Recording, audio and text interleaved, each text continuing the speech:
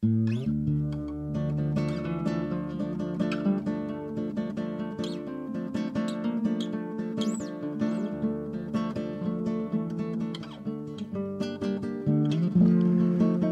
Bay Circuit Trail on the edge of East Bridgewater, the eastern edge.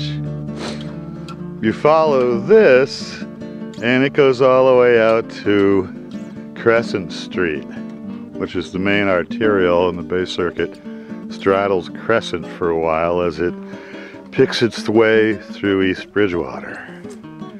Here, we're at a utility power system, and it's interesting. There was a ruling not too long ago, a few years ago, that made the utility companies less anxious about litigation. So in some cases, they make their access ways available to Bay Circuit hikers.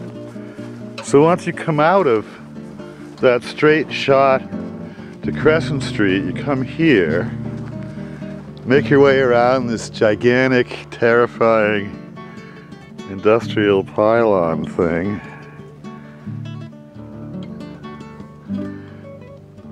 And then there's a little clearing in the woods. We're still in East Bridgewater for the most part, but we'll soon be passing into Hanson. And so you round the bend,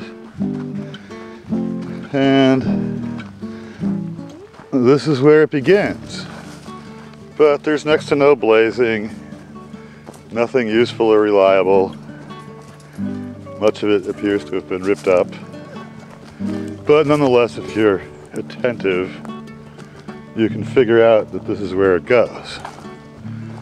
And the first thing you'll come to is what has to be one of the more impressive and interesting boardwalk systems that traverses the town brook, or some such thing,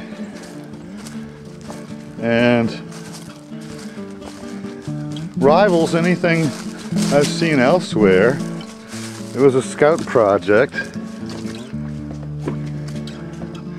taking you over a wet meadow.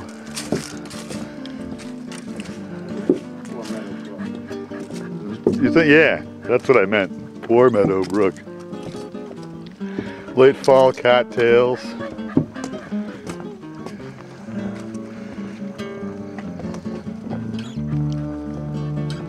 The brook is wonderfully clear. Probably a trout or two could be found in parts of it.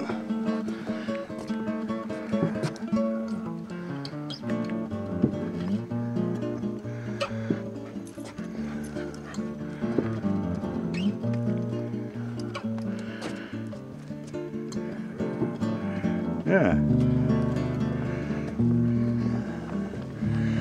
The foliage is passing quickly. I heard a few people already remark that it was a strange year for it.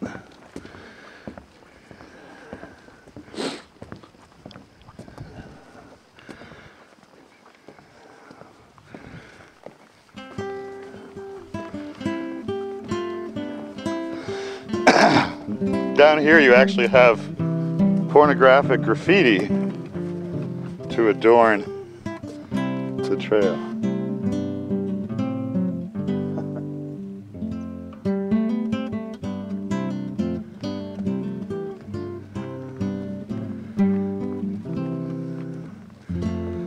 And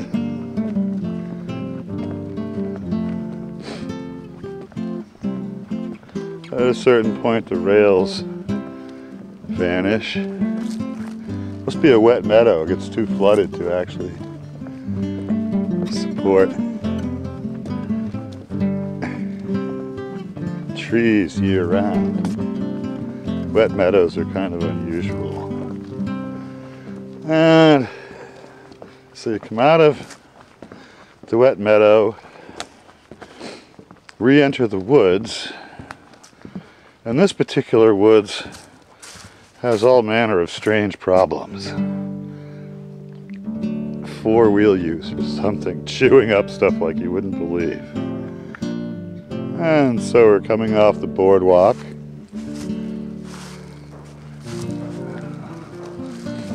The yeoman up ahead is trying to figure out where the blazes might have been, because once again we're down in the south and they don't like blazes. In this case though, the directions, the trail description was enough to get us through. The map was sort of helpful. But if you're expecting blazes, forget it.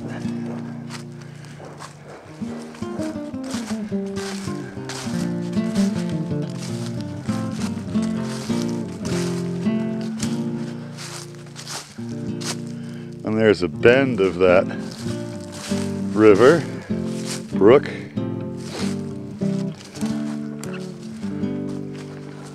Hunting seems to be popular. We spotted two guys with elaborate compound bows already out here poaching, or they said, "Oh, we're just testing the trail." So you have a part of the Commonwealth where people are trying to enact the great white hunter in the woods mythos, as if it were Montana instead of little ridiculous dinky Massachusetts. And this stuff's important down here. It's the outcome of these people who seem to have lost their moorings a bit.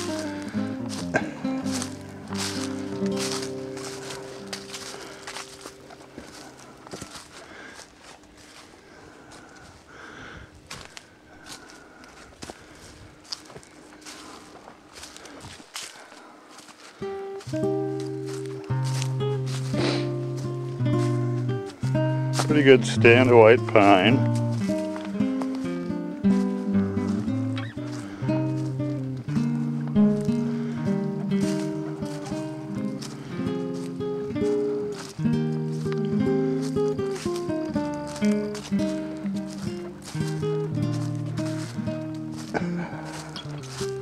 My friend spotted, I think, 3 fully functioning blazes in the whole place.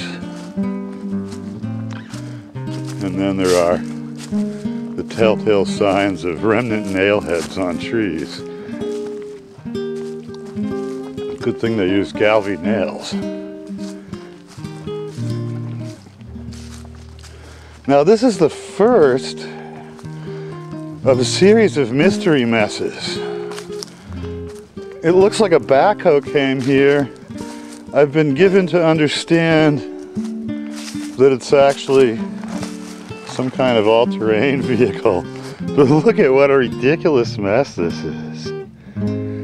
I don't know what it's for. Makes a nice place to breed mosquitoes though. I'm guessing this must be what passes for recreation. You kind of start when you're a 4-year-old boy and you have those toy trucks. Then you become a 12-year-old boy and daddy gets you a loud putt-putt thing if you live in the woods, and you go make messes. It's the narcissistic model for masculinity as opposed to the stewardship model. And so we route our way around the mess. There's a bit more of this ATV chew up stuff. Here's how the trail went around it. And this gets us forward. We've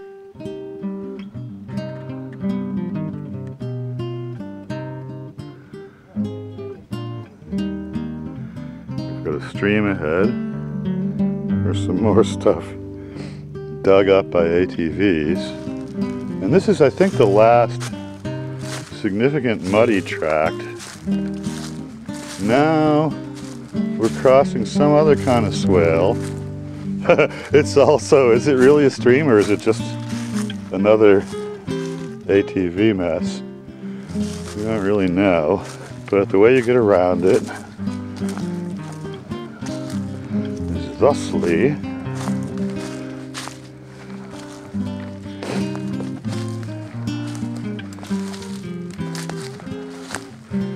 yeah, this actually, it's just really a mess made by lots of people on noisy motorized things. Wow.